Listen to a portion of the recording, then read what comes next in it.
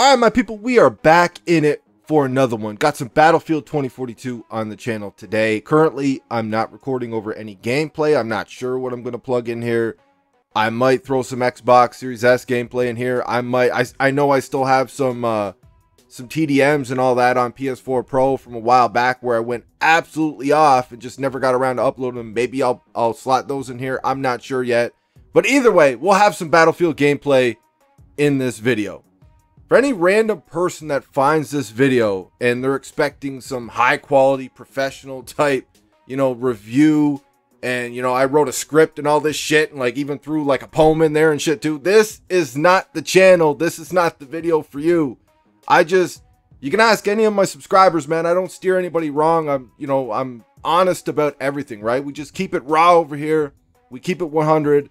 And it's just, I'm just about truth, man. I value honesty in other people, so I'm an honest person just by nature, right? Brutal truth even. Oh, I'm so honest to a point where, I constantly be getting hate over here on this channel. So if you're looking for that, if you're looking for me to sugarcoat this and, walk on eggshells around people's feelings about this or whatever, this is not the video for you, man. All I can tell you is just how I feel about the product in this moment. I get asked a lot, on Twitter, on my second channel, on this channel, people be asking me, hey, man, it's been a while. Should I buy Battlefield 2042 yet? I know some people are probably thinking about picking it up for the holidays, picking it up for the new year and all that. And I thought, you know what? Why don't we just make a video about this now? Instead of replying to each individual person, I'll make a video on it because I don't think it's just as simple as a yes or no answer. I think there's a lot more that goes into it, but I think I can also give like a unique perspective on it because I got so many hours in on the PS4 Pro version of the game. And then now we got some legitimate time in on the Xbox Series S version of the game. Now, I haven't gotten a ton of time in on Xbox. I think I'm like ranked 26 or 27 or something like that. I don't know. I think I'm just about to unlock the Scar over here on Xbox. But still, like, even though, I'm not very high and I don't have a lot of things unlocked on the Xbox, I played it enough. I got enough time into it, I feel like, in my opinion, where I could get like, this is what the game is, right? This is what it is. This is what it isn't. This is where I'm at with it at this particular juncture. So long story short, should you buy the game? No, man, the game absolutely sucks. No, I'm just playing. Yo, I know it's gonna piss people off. Yo, people are gonna hear that. They're gonna get mad as hell, man. I could come out here, right? I could come out here and critique a game, constructive criticism, and people will get so offended by it. Even though you're actually still praising the game in that video, people will get offended by it like you just insulted their mama. Like, they get so butthurt, man. Their booty's all red and raw and shit. And they just, oh my goodness, man. It's too, people actually defend video games online like their lives depend on it, right? Like, imagine getting that offended about a goddamn video game. Are you kidding me? Tell me you got nothing else going on in your life without telling me, right? Like, you really need to just go outside, man. Go find some friends. Find yourself a girlfriend, a boyfriend, whatever it is. Go find one of those and just do something, man, because, I mean, you really need it, man. You need to find Jesus or some shit. The dudes that carry on like this, with the toxicity and the hate and everything, because somebody's opinion on a goddamn video game, you need to find Jesus, motherfucker, because this shit ain't working for you. You're just making yourself look like a clown. But anyways, enough of that shit.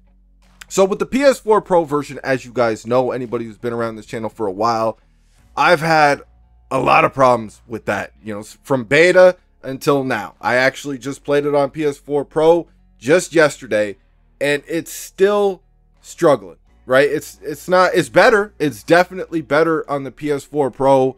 But these people out here trying to say that the game works flawlessly for them on PS4. Do not listen to these people. They're full of shit, okay? Straight up and down, they are full of shit. I actually had someone tell me straight up, I don't know, it was like maybe 2 weeks ago, that he plays Battlefield 2042 on the base PS4 and he's never had a problem with the game. Not one. He's never experienced a single problem. So I'm like, You just gonna lie to my motherfucking face like that? Like, right in front of my face, right? You standing right there, and you just gonna straight up fucking lying, though. Like, why the fuck you lying, man? Like, just do. That's right, I must have forgot. The base PS4 that he bought, it's got better specs, right? They put more time and effort into that base PS4, making that bitch, than they did my PS4 Pro, right? It's just that much more superior. I mean, fuck, it's better than my Series S too, man. Didn't you know? Yo, I'm telling you, man, like...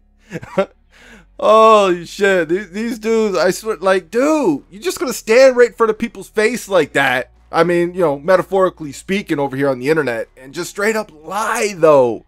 The game has had serious problems on last gen, and it still has problems now. Still, you get tons of ghost bullets, you still got tons of popping, shit don't work right, aim assist still feels broken at times. I can't stand the way the guns feel on old gen versus new gen. And I remember I said that when I made a video just talking about my experiences for my first little session on new gen.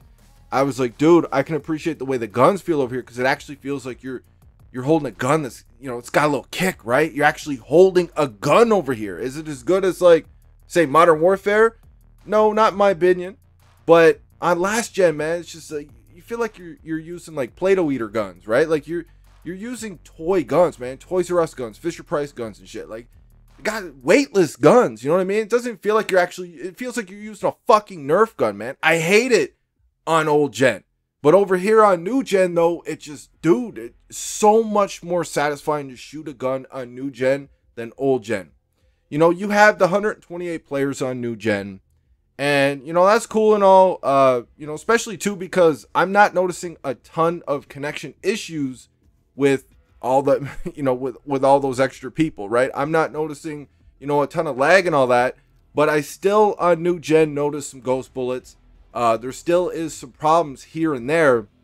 Like, I'll just give you an example. I could put the clip in here, but, you know, I mean, people could think that, people take that as just, you know, straight up hate. Like, oh, you're just showing bad clips about the game, but you're not showing good clips about the game.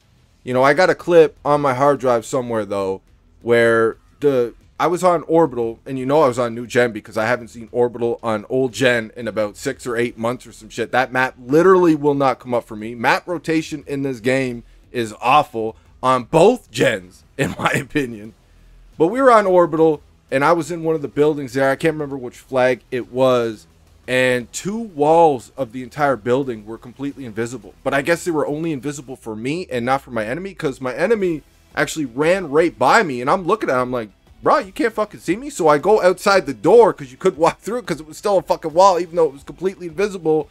And I go through the door, and I shot the motherfucker in the back, and I was like, I kind of felt bad, though. I was like, damn, dude, like, my bad, bro. But I mean, like, fuck, man, we're trying to win the game, too, right? Like, yo, there's still some problems there, man. But I gotta be honest, it's, you know, it's much more satisfying to play it on new gen.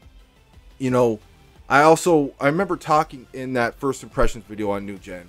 I remember breaking down how much steeper and how much more, you know, thick the competition was over here on new gen, because now you got the PC sweats over here too, where you don't have to worry about them on old gen. And I broke down, you know, my KD, or at least what I remember of it from old gen. And I know on old gen on Battlefield 2042, I'm well over a 2 KD over there, right? I believe I'm around a 2.6. Over here in that video, I was a 1.8. I've actually even dropped more than that over here on new gen. I believe I got a 1.4 or 1.5 KD right now on new gen. I don't know. I don't check very often, right? So, and you guys know my memory sucks. So it's like I'm struggling way more over here.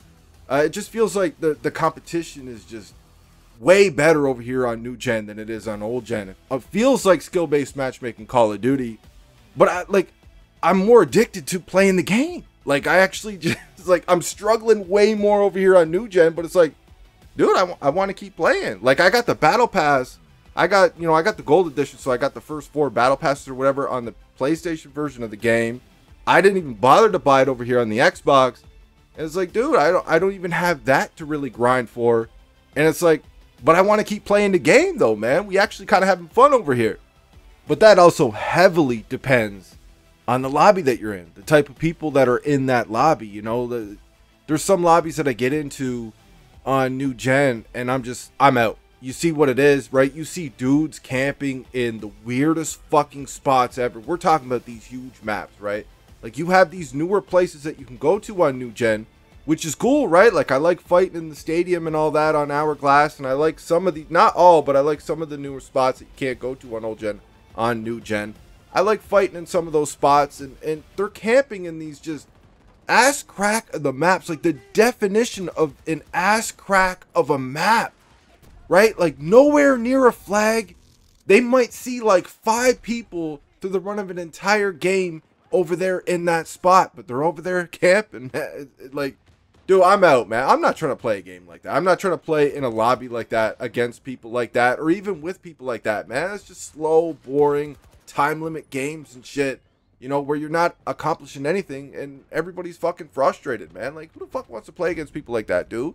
And last gen is all the same as well too, but you know, I just find, like, you know, the difference between last gen and old gen when it comes to your competition, I think it has a lot to do with K&M too, man. The PC sweats and all that. People get down with K&M on console as well. You know, the things that people could do on keyboard and mouse is just incredible, right? And the fact that they cry and whine all the time, complain about aim assist on controller, is just absolutely fucking hilarious to me. When you could do all that, right? Like, you're a fucking god on K&M, which is why you choose to be on K&M. You choose not to use a controller, but you'll cry about, like, fucking simple ass aim assist. Dude, it's absolutely hilarious, and it's incredible that this is what it is. I'll tell you this, man. I've never been sniped so many times on Battlefield 2042. The entire time from beta until now on old gen. I've been sniped more on new gen, way more. I'm talking like at least 8 times, 10 times more over here on new gen already than I have my entire time on old gen. And these motherfuckers don't miss, man. These dudes on K&M, they don't miss with these snipers. That's why they use them. That's why they use them, because they know they're going to hit their shot from whatever fucking range they're at. It's a one-shot kill, man. You're out, right? So it definitely feels like there's way stiffer competition over here on new gen as opposed to old gen. But I actually have more fun just like, you know, putting up more solid games on old gen, right? Like, you can relax more, in my opinion, on old gen and still have the option of doing well. You still have the ability to do well just while you're chilling. You don't have to go hard. You don't really have that option on new gen, right? New gen, it's go hard, go hard, go hard. It's like you're playing Call of Duty. It's like you got Call of Duty's whack-ass skill-based matchmaking. And if you don't go hard, you're going to get fucking destroyed, man. These motherfuckers out here are going to eat you up. You ain't going to have a chance. And it's very noticeable, right? So it's like, from that aspect on old gen, you know, I do have more fun, as in I don't have to try my ass off and I can still put up good games. But the old gen definitely has more problems still than new gen does. You know, you'll notice just bullets just don't work correctly over there. You know, like I said, it's still a lot better now than it was back at launch or beta, right? Like, the old gens, they definitely run better now than they did before, but still, there's still a lot of problems with the old gen of the game. Do not listen to these people that keep trying to, I don't know who they're soldiering for, man, but they're out here, oh, old gen, man, it runs perfectly for me. Dude, just shut the fuck up, man. Go take that energy somewhere else, bro. We don't want that shit around us. It's like, that's just toxic bullshit, man. You're full of shit, and you know it. You know your ass is full of shit. I ain't trying to hear it. Go take that shit somewhere else. For all my vets, right, that love Battlefield, you've been around the franchise for a long time. You loved Battlefield 3. You loved Battlefield 4. You know, you liked Battlefield 1 or whatever. You loved it. You were kind of like, you know, on the fence about 5. It's like, yeah, it had some cool features, but you weren't really digging this or digging that. You know, I feel like you're kind of going to feel the same way about this game as you did with Battlefield 5, but the difference is this game is more modern, right? It's near future. So it's, you know, it's got that aspect to it, which is cool, because a lot of us would prefer to play a game in a modern setting or a slightly futuristic setting. You know, the specialists, though. The specialists will get on your nerves, man. Now, it's a mixed bag for me on the specialist, right? Because on old gen, I fucking hate boars, man. It seems like every fucking slob, at least half the team runs boars. They throw his turret down no matter what, man. As soon as they get to a corner, they throw down the turret. As soon as they get into a gunfight, they throw down the turret because they know they're so ass they're going to lose the gunfight, but they throw down the turret hoping that the turret will clean you up or at least mark you so all their teammates can go take you out and then they get the assist for it, right?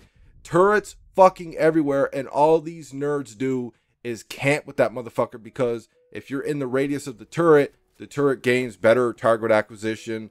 I think it hits harder as well too. Each bullet increases its damage when you're actually near the turret and all that, right? So it's actually more, it incentivizes you to be near your turret, camp near it, man. And all these bitches abuse that shit. Over here on new gen, you know, it's, yeah, he still gets on my nerves, man, but I don't see him nearly as much. We got double the people in these lobbies, and I still don't see him as much on new gen as I did, I should say, on old gen. You know, but some of these specialists are still problems, man. Like, you know, Pack, or however you pronounce her name, right? Like, her specialist is pretty cheese, man. You know, and some of them are completely fine, in my opinion, right? Like Angel. I think Angel is a perfectly fine specialist, right? I don't think he's cheese. I don't think what he's got is overpowered. You know, he can res and he could throw some ammo down. He could drop a loadout crate so you could resupply your ammo or switch your loadout. You know, I don't think he's overpowered at all, right? So a specialist like Angel is perfectly fine, in my opinion. Even Falk, you know, she can heal from range with the gun that she's got, you know, and she could res anybody. You know, specialists like that, like, I'm completely fine with. But some of these other specialists is just, you know, yeah, they're gonna get on your nerves, man. Like, there's the new specialist they got with season 2 where he drops a turret. A lot of bitches abuse that and camp behind it. You know, but I could see he could be useful too, right? You could plant down that turret and you can completely defend your flag. So you can come in handy there, right? But you got to remember, man, this is online multiplayer. A lot of people don't use shit the way they should. They use whatever cheese they can. They abuse that shit as much as they can to get an edge, because it's all about KD. It's all about statistics, right? They want to brag to their little friends and shit. So for all you OGs that absolutely love Battlefield, I think if you pick this game up, you would have fun with the game, right? I don't think you're going to absolutely love it like you did with Battlefield 3, Battlefield 4, whatever, right? I don't think you're going to love it like that. I think you can pick this game up and you can have some fun with it. I would actually advise to try to get it on sale. Try to find a deal somewhere. Try to find a used copy somewhere. And I think you could have fun with the game. I think, like, it just depends on how you feel with, you know, skill-based matchmaking and that type of deal, right? You know, are you more okay with sweating your balls off to have a good time on a game? Are you okay with dealing with a little bit more problems, but having a more laid-back experience with still being able to knock out some good games, right? Because that's basically what you're dealing with when it comes to old gen versus new gen. I think it's worth buying on new gen. Old gen, like I said, still a lot of problems, but, you know, the competition isn't as thick as new gen. You know, I'm still glad that I bought it on old gen. You know, I don't regret it, even though the game pisses me the fuck off. For a long time, it pissed me right off on old gen and shit. You know, I'm still glad I had so much hype for this game, right? I'm so glad that I bought it. I definitely prefer playing it on new gen, though, even though the competition is just so much thicker. And it's crazy, dude. Like, I'm struggling so much more. It's just like I can't get enough, though. You know what I mean? Like, right now, I'm not gaming much at all. I'm just waiting for, you know, Modern Warfare 22 to come out, wait for God of War and shit. I was waiting for Gotham Knights, but now we don't know where we're going with that game. You know, I'm just sitting around waiting for these games, basically just kind of charging the batteries a little bit, cooling it a little bit on creating content on the channel. And the only game I really look to play is Battlefield, man. I'm not looking to play zombies. I'm not looking to play, you know, any first-person games. I'm not looking to download anything off of Game Pass in the moment. I'm waiting for these new games to come out and playing some Battlefield, man. So that's where I'm at with it. You know, I do think it's worth it. If you can find it on a deal, definitely pick it up. I think you'll have some fun with it. But don't be surprised if the game pisses you off. And it's not a long wait now either until we get some more positive changes to the game, right? Like, I know they're switching around the classes. They've been adding cover and shit to these maps. And the maps definitely play better that they add cover to. I think they could have done a lot more. but the maps are playing better, and they have other maps that they're working on where they're adding covers. So they're trying to make the maps more playable. You know, they do have a rework coming in. You know, I think it's with the next big patch. I think with season 3. I'm not even sure when that starts, though. I think it starts in November. But it doesn't even tell you anymore in the battle pass. I remember it did back in like season 1. It would tell you when the battle pass is up. It doesn't even tell you anymore. But whenever season 3 starts, I'm pretty sure that they got an update for that, where they're going to rework the classes and the specialists and all that. So there is some things to look forward to there. Hopefully they give us a few more new maps, because we've only gotten the 2 new maps so far, and they're not bad. You know, Exposure is one of the better maps in the game, and Stranded, if you avoid certain areas, it's actually fun, man. So, you know, it's definitely in a way better state now than it was. And you know, on old gen, just be prepared to deal with a lot of problems. On new gen, you're going to see some problems, but the fun is there. I hope this video helped you out. I'm out.